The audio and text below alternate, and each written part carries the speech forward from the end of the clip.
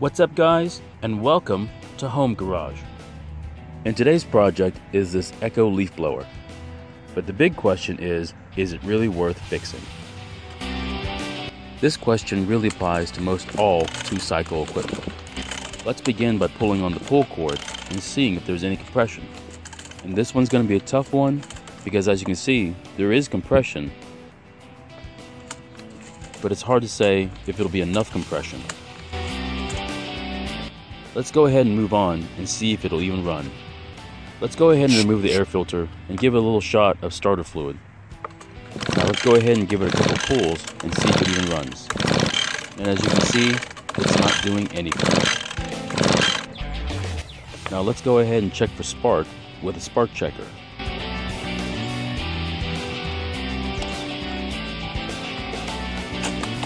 And as you can see, we are getting spark, so the ignition is working properly. So we have everything there for the engine to run, but it's not running. Let's go ahead and use a compression tester and see exactly how much compression this engine has. Just screw it into the spark plug hole, but don't screw it all the way in.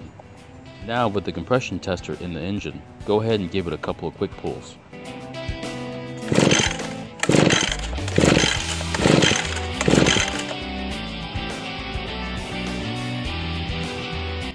And as you can see, it's only getting about 40 psi.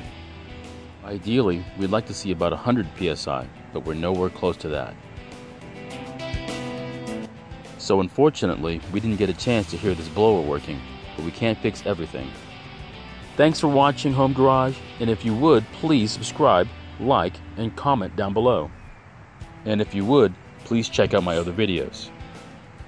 Have a good one, guys, and I'll see you in my next video.